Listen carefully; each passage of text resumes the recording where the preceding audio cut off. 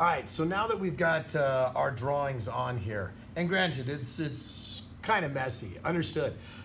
Some people may ask, well, why is it that you did it on the front side? Well, one, the plans ask you to draw it on the front side, but also have learned through trial and error that when you're taking this through the bandsaw, it is best to have this curve always against the table rather than something like this, because then you'll get a lot of vibration and that causes a lot of trouble. So if you can always just keep this flat on the table, run that up against, you will find that you will have better results as you run through. So I don't have a bandsaw here at school, so we're gonna take this home, we're gonna go out to the barn and we're gonna cut these up and get these limbs trimmed down to where they need to be.